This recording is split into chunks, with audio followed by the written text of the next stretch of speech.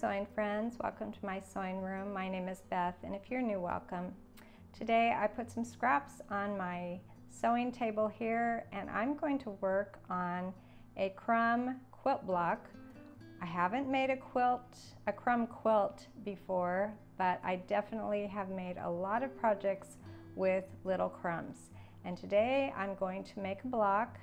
I truthfully am not sure if this will grow to a quilt or not. Sometimes, you know, the future is unknown. Sometimes things turn into a quilt and sometimes they don't. But today I'm going to make a quilt block with these tiny little pretty fabric pieces that I just can't throw these away. I have to sew them together, do a little patchwork, and see what happens.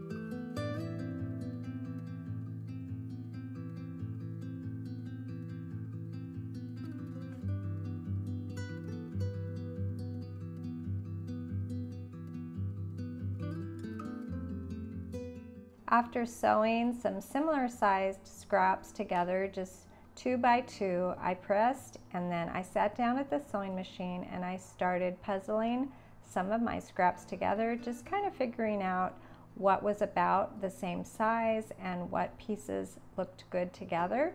So then I started sewing these little 2 scrap pieces into more of a 4 scrap piece, and I didn't really do a lot of thinking, just had fun matching the colors together and the sizes together, and I'll find out what comes out of that.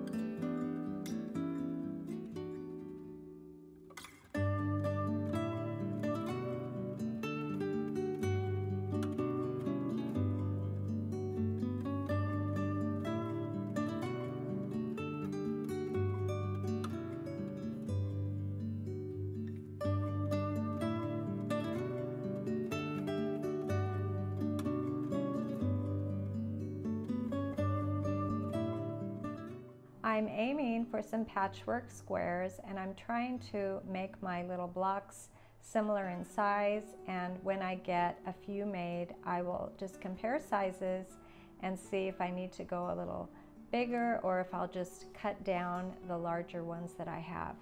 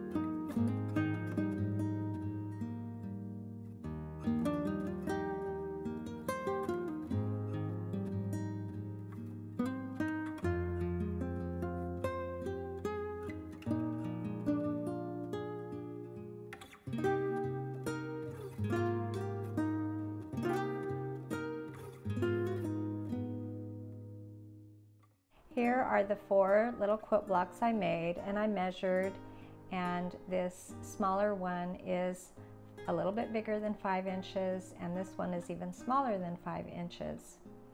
I did a little more measuring, and I see that this one is 6 inches wide, and I did decide that I would just go ahead and grow these little patchwork blocks to 6 inches. So I need to add just a little bit more to some of these blocks to make them 6 inches square.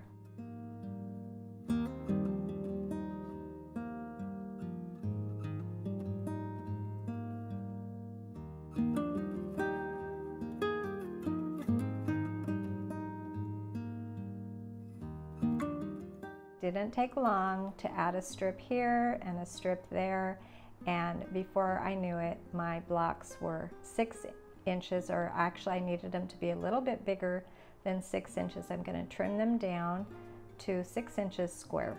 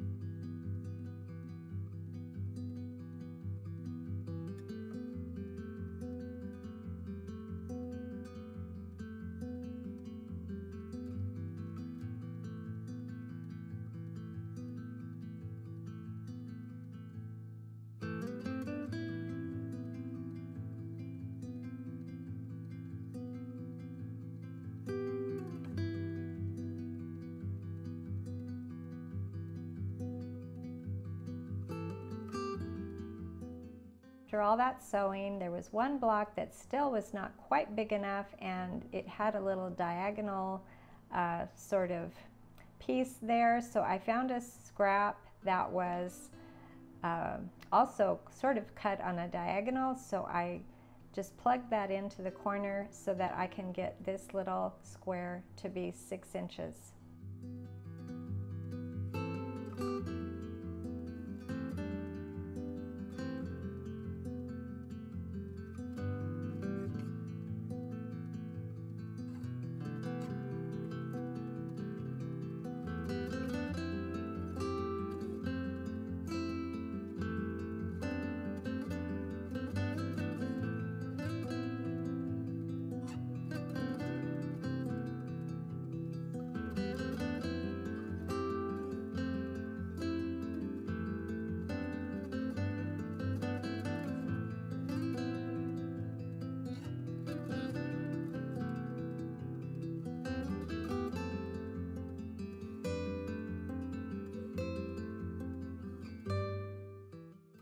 I have seen crumb quilts with crumb quilt blocks sewn all together, which are oftentimes really beautiful, but I wanted to add a little something extra to my crumb quilt, and I'm going to add some sashing between my 4 blocks and make a large block with these 4 little squares. I'm going to add 1.5 inch strips and a 1.5 inch center square there. I'm going to sew them together to make a large crumb quilt block.